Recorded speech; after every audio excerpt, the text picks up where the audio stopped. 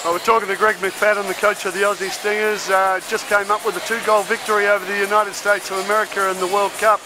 Greg, happy with that? Yeah, very happy. You know, we controlled the game from the start. A bit of a lapse in the third quarter allowed the Americans to draw level, but I was really happy with the way the girls performed.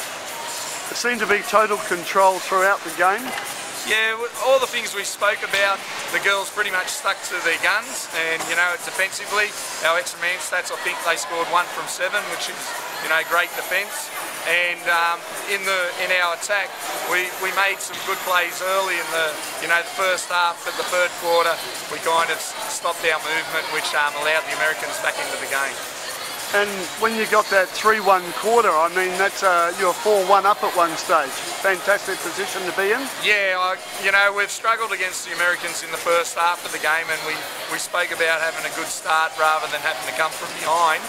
And it was, yeah, a great second quarter, which gave us that buffer at half time.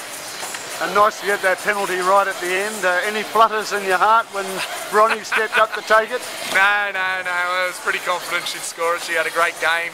BB had an excellent game, and Gemma Beesworth's goal, I think that was the goal that won us the game. Only 3 people on top of her when she scored that. She's coming back to her best. Yeah, no, she certainly worked her butt off for that goal, and you know, she showed what a class player she is. But BB today, quite outstanding.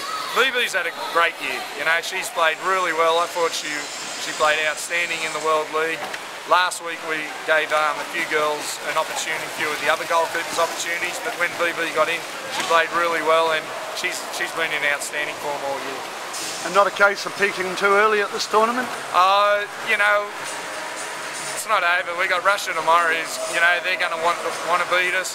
Then you got the quarterfinals, and you're not going to get an easy match up in the quarterfinals. So, you know, it's one game at a time, but, you know, we're pretty happy either way we're going at present. Great, thanks Greg. Thanks Russ. Cheers.